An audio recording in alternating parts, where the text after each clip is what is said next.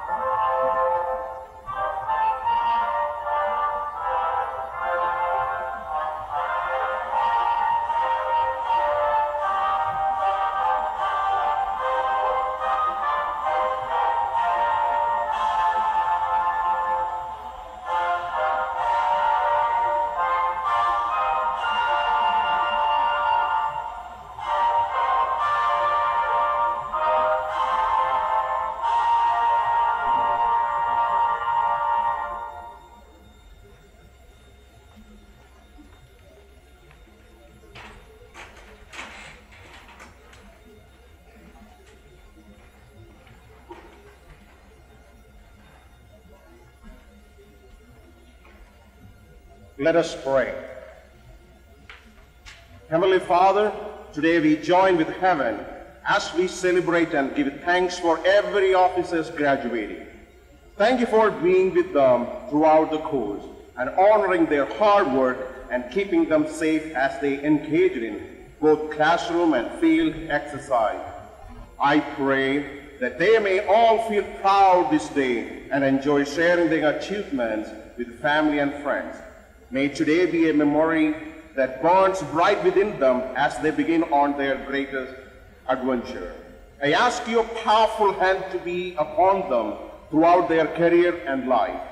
Help everyone to stay true to their dreams, to use their gifts wisely, and to walk into the future with faith, hope, and great love. Fill everyone's mind with your thoughts, bodies with your strength, hearts with your dreams to continue to serve you, the nation, and lead people with great enthusiasm and love. At this time, I remember and bless the instructors, cadre, and families sacrificially support for the success of these men and women. Lord, I truly trust you for the supernatural protection over our sisters and brothers currently serving in overseas and your unfailing love and care over our nation. Amen.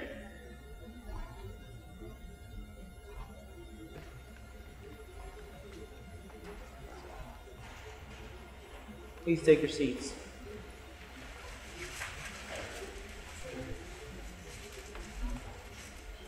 Good morning, ladies and gentlemen. I am Captain Lee Maculangan, 4th Platoon Advisor for this class. On behalf of Colonel Shaw, Director of the Department of Leader Training, Lieutenant Colonel Huggins, Chief of the Basic Officer Leaders Course, staff and faculty, we would like to welcome you to today's graduation ceremony. Joining us today as members of the official party are today's guest speaker, Lieutenant General Leslie C. Smith, serving as the Inspector General Office of the Secretary of the Army. Lieutenant Colonel Huggins, Chief of the Basic Officer Leaders Force. Sergeant First Class Cassidy, NCOIC of the Basic Officer Leaders Force. At this time, we would like to recognize all our military veterans that are present today. If you would please stand and be recognized.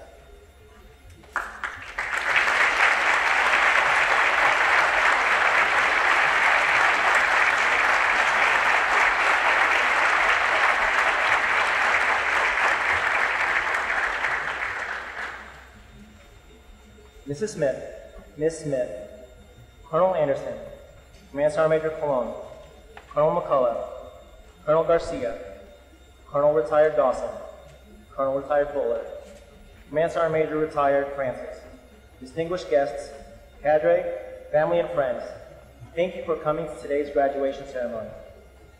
For the families in attendance, we know that some of you have traveled from across the country to see your loved one graduate from this course. Please give them a round of applause for their support.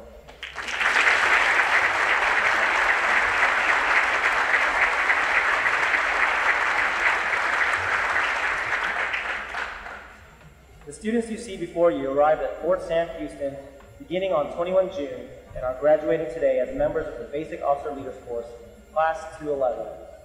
Each of these officers in front of you today has their own specialized training, responsibility, and expertise. They may have different jobs in the military and Army medicine, but they all have something in common. They are commissioned officers. Commissioned officers are responsible for completing demanding missions while ensuring the welfare, morale, and professional development of the soldiers assigned to them. They are entrusted with serving as a model of the Army values as they perform their leadership duties. The officers you see before you comprise a unique subset of officers within the Army medicine, part of the Health Professions Scholarship Program. This program offers prospective military physicians, dentists, veterinarians, and other medical professionals a paid medical education in exchange for service as a commissioned Army officer. After today, they are either going to their first active duty assignment or continuing their medical education at their respective civilian universities.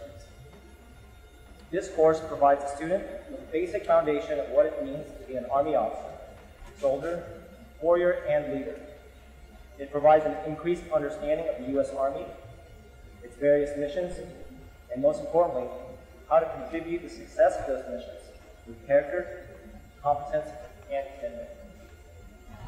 Here at the Medical Center of Excellence, students focus on discipline, teamwork, basic soldier skills, tactical medical doctrine, and the leadership principles required to become an effective, agile leader. The Basic Officer Leaders Course is staffed by both civilian and military personnel. Our military staff, also known as the platoon advisors, alongside our civilian personnel, consists of members who have served in various deployed environments.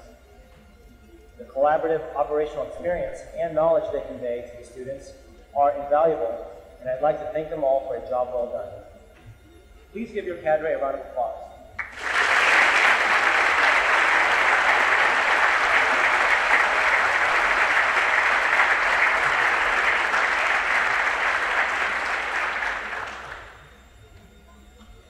Without further delay, ladies and gentlemen, the Chief of the Basic Officer Leaders Course, Lieutenant Colonel Peter Huggins.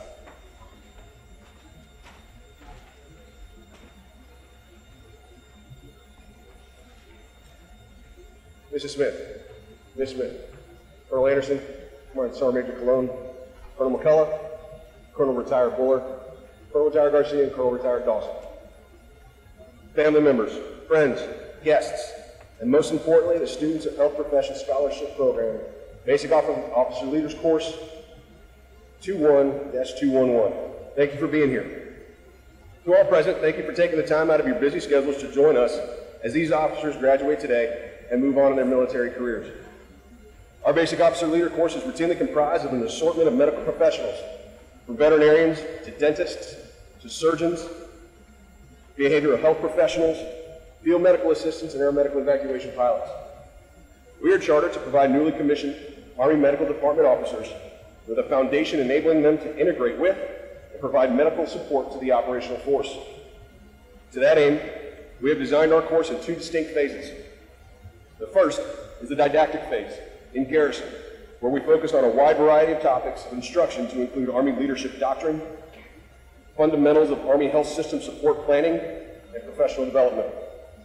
The second phase is conducted in a field environment that includes basic rifle marksmanship, Army warrior tasks and battle drills, including both day and night land navigation. The culminating event of our FTX is called Operation Iron Hammer, focused on the employment of medical capabilities at the tactical level. This class is particularly impressive. It is the inaugural HPSP class executed with a recently developed training strategy. These students seated before you today have successfully negotiated all of the didactically challenging and tactically rigorous requirements to graduate in a 21-day period of time normally conducted over 6 weeks. Please give them a round of applause.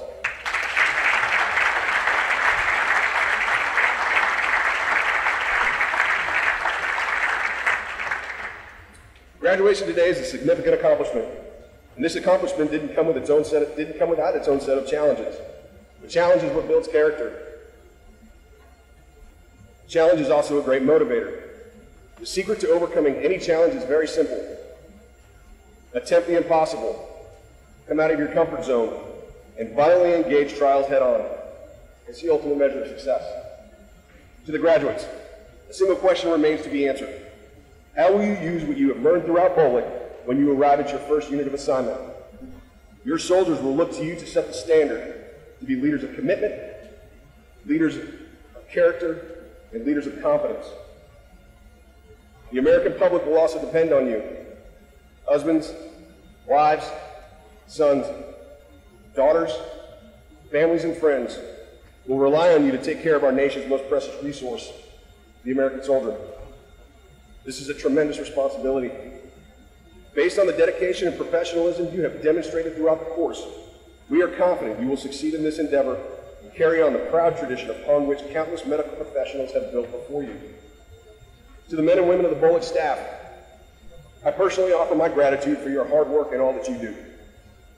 And most importantly, to the family members and friends, both in the audience today and the ones that could not make it, these students could not have achieved the success they did without your love and support. Thank you. We are very fortunate today.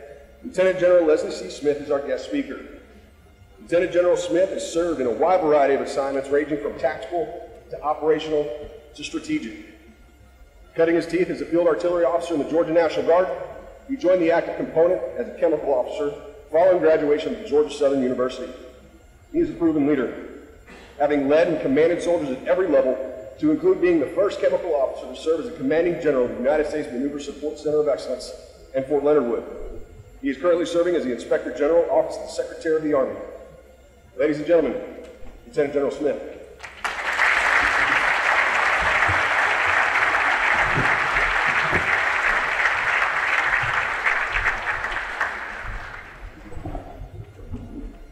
Good morning, everybody.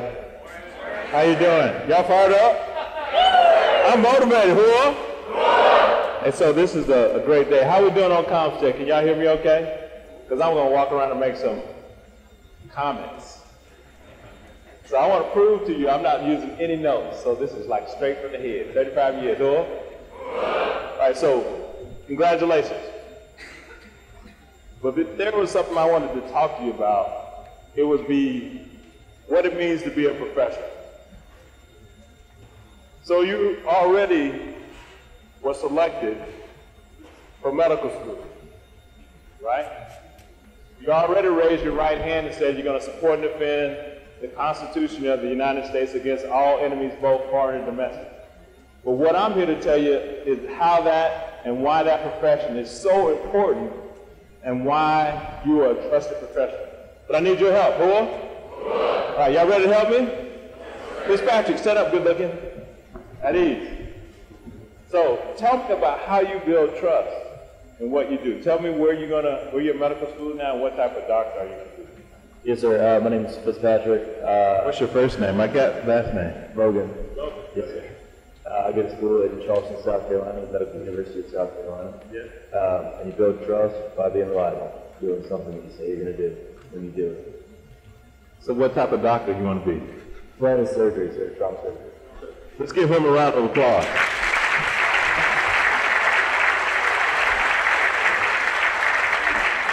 So he talked about trust, right? So if you say you're going to do it, you're going to do it. Right? So how many of you guys were surprised yesterday when y'all saw me come out with PT? I know some of y'all did like, who's this guy in the strange uniform? Because I hung out with 5th platoon. Who? Right. But I came out because I wanted to check on you guys. I was looking at Best to see what he was doing. I like to hear Best. That's good. So the first element, which is the bedrock of the profession, is trust. The second one is military expertise. Suntut. So tell me, relax. Tell me what you do. So I'm an APTEC, sir. I'm here training these young professionals in more than their minds, sir. So as a non-commissioned officer, the bedrock of our profession, tell me how you work on your military expertise every day. So working on my military expertise every day is also with making sure that I'm sir. Reading is knowledge, reading the basis of what I can share to others. That makes me. So if you were to tell, you don't have one platoon that you work with, but for all the rest of the lieutenants that are here, what would be one thing that you would tell them to make them successful as armed officers? Well, sir, my platoon understands one concept of that common sense is what? Supposed to be violent. So not everybody has the same type of common sense. Put yourself out there to make sure that you're knowing the leaders and the soldiers that are beneath you. It allows you to be versatile for how your leadership skills are going to be and how your leadership styles are going to be. Good. Let's give him a round of applause.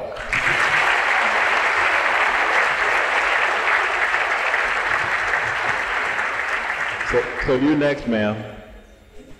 Like, please don't call on me. Come on out here. Lieutenant Ma. Yes, sir. So what was the first one? It was trust. What was the second one? Military expertise. And what do you think the third one is? I don't know, sir. It's honorable service. So tell me where you're in medical school at East? I attend medical school at the University of Kentucky College of Medicine in Lexington. Bluegrass. Any Bluegrass fans here? UK fans? Not many, right? They wait till basketball season. It's all good. So tell me about what it means for you to serve honorably, not as a lieutenant, but a future doctor. I think that honorable service just means doing everything you can to make yourself worthy of the patients that you serve. So they come to you very vulnerable, very afraid. A lot of them are not as educated about their health, and I think that as a doctor, it's my responsibility to really be able to meet them where they are and to come up with a plan with them and to sort of keep my commitment to them and walk with them through every stage of their disease and make sure that they know that I'm always there for them. That's good. Let's give her a round of applause.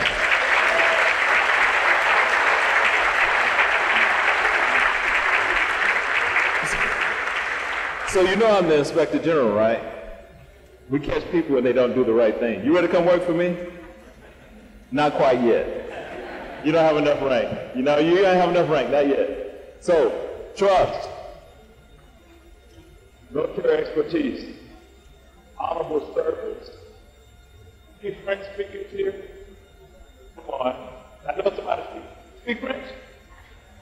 Very little. Come on over here. Yes, ma'am. Yes, come on, please.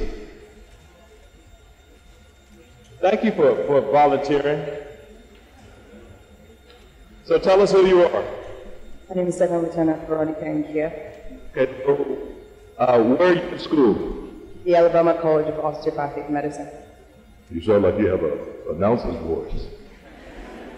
So you speak French. So what does esprit de corps mean? It's beautiful. Yes, esprit de corps. The literal translation is spirit of the body, but That's all I want. I don't need anything else. You know how these medical students are like, well, why do you want to tell us? So tell me, what does esprit de corps mean to you? I think it means just, the center. You are the thing that makes you what you are and how you want to be in life. How did you guys demonstrate esprit de corps?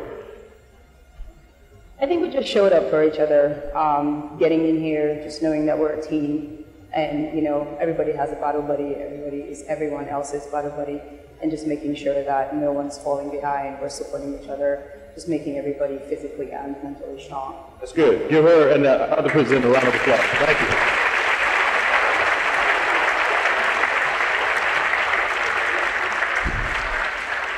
So mighty 5th Platoon, who? Where's Swole? Big Swole, come on with the Big Swole. Come on over here, Big Swole. We call him Big Swole because he's got muscles, right? So the last one that we're going to talk about is being a good student. Tell us who you are first. I'm second lieutenant Zachary Siegel. Wait. Where do I go to school? Yeah. Lake Erie College Prospect. Okay, so tell me, you looking nervous now, man. Look at that. Just a little bit. He wasn't nervous when he was making the bad and the deadlift and everything. So I was like, come on, man. All right, so, stewardship. What are you a steward of? For medicine or for Whatever you want to talk about. First of all, probably being first off, as a good job. If I can be a steward of being a human being, I can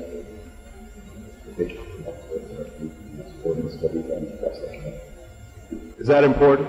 Very important. That's good. Give him a round of applause.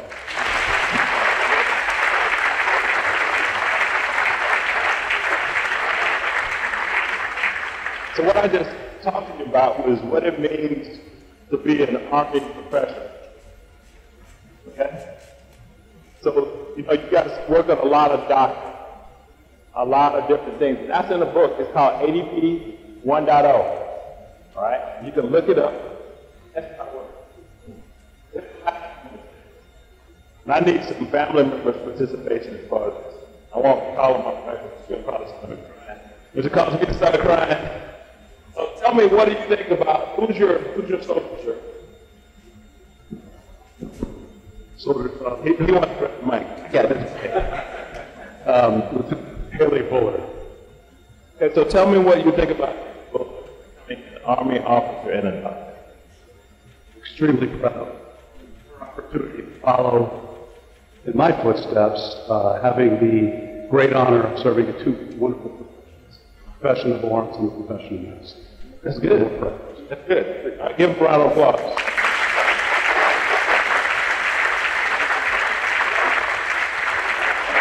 I need one mom to volunteer. Come on, Mom. I told you I was going to call you. Come on here, ma'am. Please. So, who's your soldier? My soldier is my son, Second Lieutenant Ben Montford, who attended school at IU Med in India. IU? Wow, stand up, bro.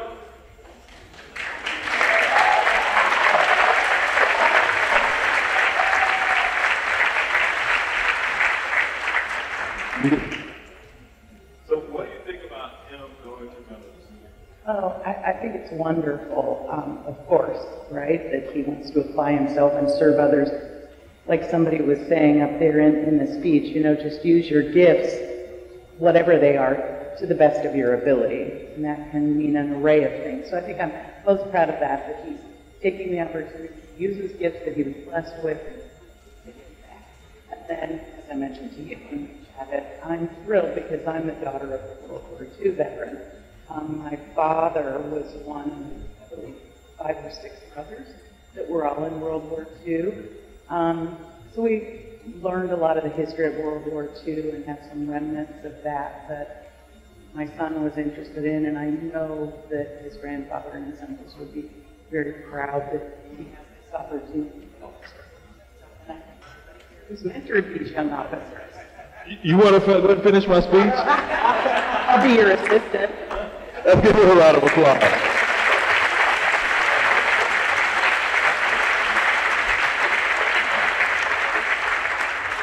Yeah, so I can't leave it out without my wife speaking really briefly. She doesn't want to talk, but I'm going to make her talk. Because I want you to understand the significance of what this means.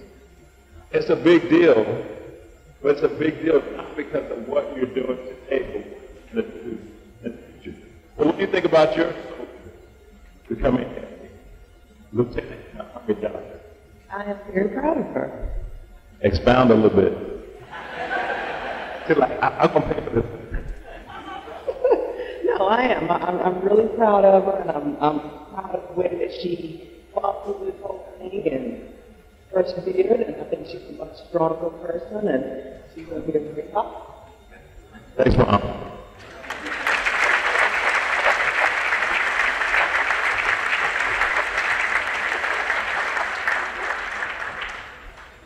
So, the reason why I went through that is because all the stuff that you did, all of the things that you went through with the great weather at Camp BOLC, right? If it ain't raining, it ain't training, that's right. All those euphemisms that you've learned from the Army, I want you to take that. But I don't want you to forget it. Because what our nation needs right now are people like you, right? People not only who care about the profession of arms and their medical profession, but just care about people, okay? Here's my last task for you. That soldier that you see walking around, wandering in the PX, looking like they're lost, you got to help them. That family that's walking around with 3 kids that don't know what look like what's going on, once you know what's going on, you got to help them. Because that's what it really means to be an Army professional. So we're so proud of what you are doing right now, but more importantly, we're proud about what you're going to become. That's a big deal. One of you may become Surgeon General. Okay, quiet on that. But my last thing I would tell you, have fun in what you do. Right? Because if you're way uptight, walking around with a corn cob up your 4 point of contact, if you don't know what it is, I demonstrate afterwards. Y'all went in and asked me. But keep having fun in what you do. That's what the chief means when he talks about people first. And that's what it means when he talks about Army Strong. Thank you.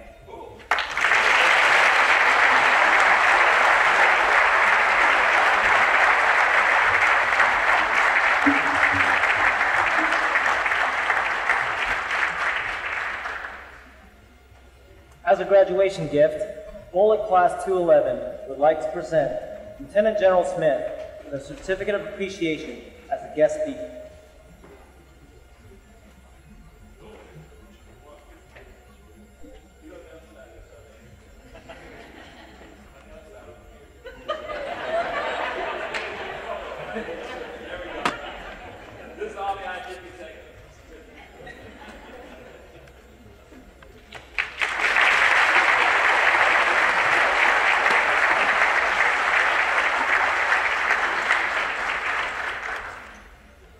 I would like to take a moment to thank all those who dedicated a great deal of time and energy to make this Basic Officer Leaders course a success. With long hours and commitment, the platoon advisors, FTX OIC, event OICs, TAC officers, and leadership of Alpha Company 187 Medical Battalion created and executed a course that trained these new officers to be soldiers, leaders, and Medical Center of Excellence professionals. Thank you all for your support. The Director, Department of Leader Training, Colonel Shaw, the BOLC Chief, Lieutenant Colonel Huggins, and leaders of the 32nd Medical Brigade and 187th Medical Battalion welcome you to the Army Medical Regiment. You will now have the privilege of wearing the Army Medical Regimental distinctive insignia on your ASUs. Thank you, Lieutenant General Smith, for giving us the honor of being our guest speaker and providing excellent words of wisdom. To the distinguished guests, families, and friends, on behalf of the Basic Officer Leader Course Cadre and Medical Center of Excellence, thank you for your support you provide to these young officers. Ladies and gentlemen, please rise for the reciting of the Soldier's Creed, the singing of the Army Song, and the departure of the official party.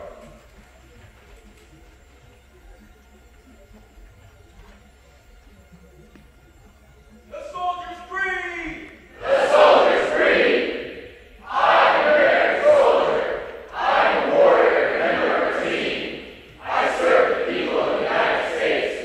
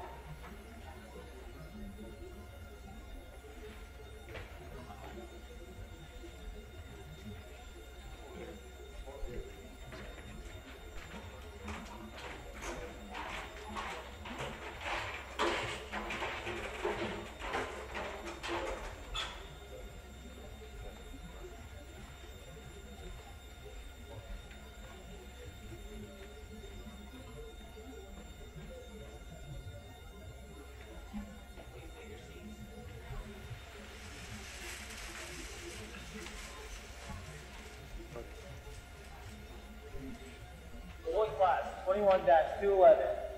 Once again, congratulations. Good luck on all your future endeavors. You are dismissed.